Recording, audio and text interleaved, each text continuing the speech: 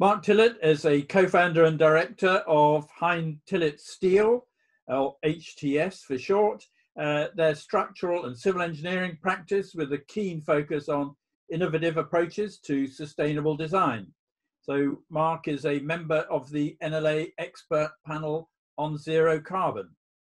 So I wanted to ask him a bit about the practice's interest in sustainability. And I'll start by asking you, Mark, that Alec Gordon, when he was president of the RIBA in the early 70s, coined the phrase long life, loose fit, which I know is something that you use a lot. So tell me how that's relevant today. Yeah, I think it's probably still the most relevant phrase there is to apply to sustainability. It's a philosophy, but I think the meaning of it and the application of it has changed in 50 years. And also how you apply it to the short, the medium, the long term is also very different. For example, I think 50 years ago, the idea of long life, loose fit was probably about demountable structures, which you could take down and rebuild somewhere else. Now there's probably more focus on deconstructibility at the end of life, reusing elements in a circular economy, going away from a Buckminster Fuller, but looking at not taking stuff to waste and landfill. I also think about the approach to a loose fit building is not just focused on adding floors. That still is relevant, but what we've found in kind of extensive remodeling of buildings is often the most challenging stuff is recoring a building. And this, I think, is driven again by a very changed occupier demand. 20, 30 years ago, people would sign up for 20-year leases and tenancies. Now, 5 years is the norm. And every 10 or 20 years, a building will probably change use or possibly change use. And this is accelerating over time. And whenever a building changes use, the core is in the wrong space. So, recoring a building really is about the most aggressive thing you can do to the structure.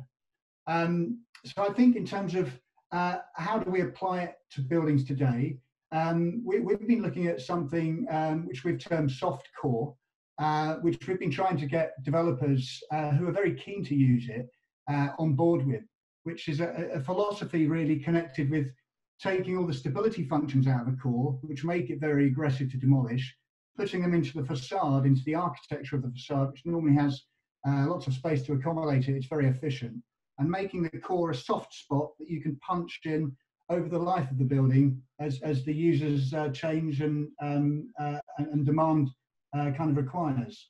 I also think that the long life, loose fit was always a philosophy, and there's a problem at the moment. Lots of consultants are considering sustainability as a bolt-on service, which should be provided with a fee. And I think this is completely wrong. It has to kind of run through everything we do. It really is a mindset, and which needs to be with you throughout the whole project to apply it truly creatively and make it work. I think another interesting thing is with new build, we need to learn from all of the eras of successful buildings of the past. The 20s and 30s, which were steel frame, concrete floors primarily. The 60s, 70s and 80s after the war, reinforced concrete, very heavy buildings on par foundations. And the 90s on beyond, probably steel intensive buildings are more common. Each of those eras of construction, the best buildings from each of those areas of construction have really lent themselves to remodeling into new guises. And it really, the common themes are good bones, so good structure on a good grid, and really some smart, passionate engineering early on in a project to make a building survive. So I think, that's some of the key bits. And there's also a real joy in a frugal, efficient approach to engineering, the adaptation and reuse. That's a real thrill for us as engineers very often. And there's a beauty in the result of that. And I think if the team don't share that, you're never going to be truly sustainable. And that needs to, as I say, it's not a bolt-on service. It needs to run through everything we really do.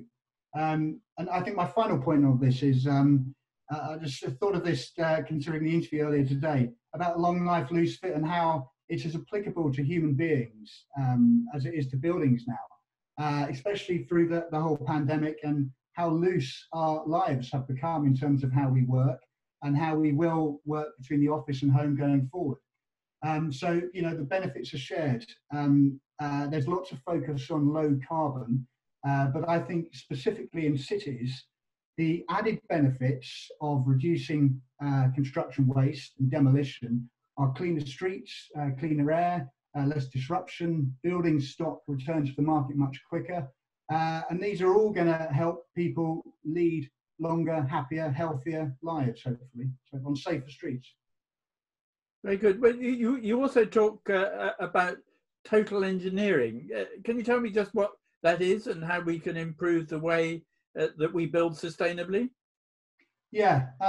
So this is kind of a philosophy that a phrase we borrowed from football, but it's really based in the fact that only now are we beginning to measure carbon generally as an industry in very early stages, but it's typically measured from everything you add to a building, all the permanent structure, architecture and M&E, and then the operational demand of that building. What we're saying is, you know, you need to measure everything. You need to measure from the point you start, you strip out the building, the tenant leaves, throughout the entire life of the building, beyond practical completion, and so on and so forth. So the total engineering approach from us is, again, it's a philosophy. It's kind of winding back the clock a bit to 20 or 30 years ago, before all of so much design was franchised out to smaller firms and contracted design portions, bringing a lot of that back in house so that one or as few minds as possible design the temporary works, the permanent works. It's one considered holistic approach of how you deliver a building, and the efficiencies you can drive out of that are huge. I think the argument we're making is that none of the material required to get to a finished building is ever accounted for other than what exists on practical completion. So all of the temporary works associated with facade retention, everything which goes into getting to that point isn't measured. And there's often as much embodied carbon in some facade retention schemes as there is in the final structure. So all of this stuff can also be used for planning arguments, you know, balanced against a perceived retention of historic streetscape against the true carbon cost of keeping that facade there. So it's really a mindset, and I think we need to change the way as well that we approach projects. So traditionally, a client goes to an architect, and then shortly afterwards, a team's put together, and a proposal is quite often on the table at that point. I think there needs to be some forensics before you get a scene of crime. So the best projects need a period of calm, reflection, intense archive gathering, research, building up the model so that the whole team, before they put pen to paper, have a very informed basis to what's easy to achieve, what's not easy to achieve. Because once the pen's put to paper, it's always very hard for everyone to row back. Once a competition scheme is kind of put forward, or the initial sketch is there. So I think really a different approach to projects where it's kind of scientific led, it's research led from the start, which is really a different way to how a project might be set up right at the beginning. And I think that the final thing is really that clients need to make informed decisions. Most of the best clients now, they want to do the right thing, but they need engineering justification to back that decision. So really, very early on in a project, we need to explain and help them, guide them through what the options are. And then throughout the whole project, so every meeting, the embodied carbon should be reported against and why it's gone up and why it's gone down. So this informed decision making action can work. For longer term sustainability, you've suggested a carbon building tax is really the only way to ensure that we deliver more sustainable buildings over the longer term. How would that work? Yeah, so I think the traditional and current approach to most commercial buildings is that the site is bought, you get planning, you build it, you let it, and you sell it. So there really is very little incentive for a developer to embed flexibility into a building design for something that might happen in 5, 10, 20 years. You know, what we want is a building to have a long, adventurous and varied life without a cost on the environment. So for that, we need a truly sustainable approach so that commercial value can support the ethical standpoint that the developers want to do. So what I mean by all this is that a building should have, you know, how do you put a value to that? I think a building should have a lifelong tax measured annually, whereby everything you do to that building during that year is recorded, and you know, there's a penalty you pay if you have to completely remodel a building 10 years down the line. So ergo, there's a value to actually building in flexibility. So at the point of sale of the building, when a team are doing their due diligence, they'll look at okay, what's the grid like? Just how flexible is this in 10, 15 years to turn into a different use or to add to the building? And you'll also, so you'll capture that medium to longer term change and the value of it, encouraging developers to build like that now, but you'll also penalize the endless fit out industry, which has a huge carbon cost. And maybe that will still happen, but that might then encourage it to happen in more of a circular economy, where floor tiles, for example, which are currently trash because they don't have a warranty, go into stockyards, and you can offset any potential tax against that. So I think we need, where you don't have an owner-occupier model, we need a way where you can incentivize true philosophical, long-term sustainable development beyond BREEAM and all the other measures which really stop on practical completion and embodied energy. Great. So your firm is HTS is a champion of the NLA's zero carbon program. So what would you like to see NLA doing to help deliver more sustainable development in the future?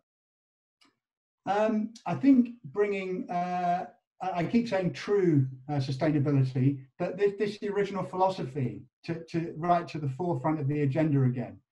You know, within the industry and within planning authorities, get the discussion going and make sure it's not a service, it's something that runs for everything. Argue for taller buildings, not towers, but more height floor to floor, which is going to make buildings taller.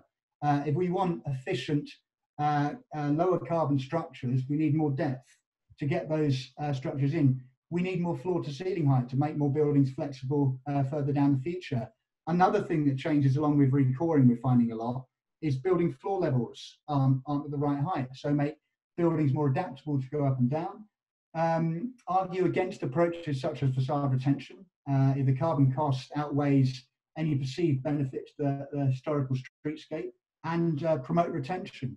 And I think we need the scientists and the engineers alongside the political arguments at pre-app stage. So we need to be providing, and we are now, the design teams and the planning consultants with these very strong arguments at pre-app, and councils and planning authorities want to listen, they want to do the right thing as well, but they need the information for that. I think helping recognise what long life loose fit means over a 60-year period. So not awarding a building the year it completes, but awarding a building 10 or 20 years down the line. Looking at how it's fared, how adaptable has it been. We work on many buildings that are 20 or 30 years old.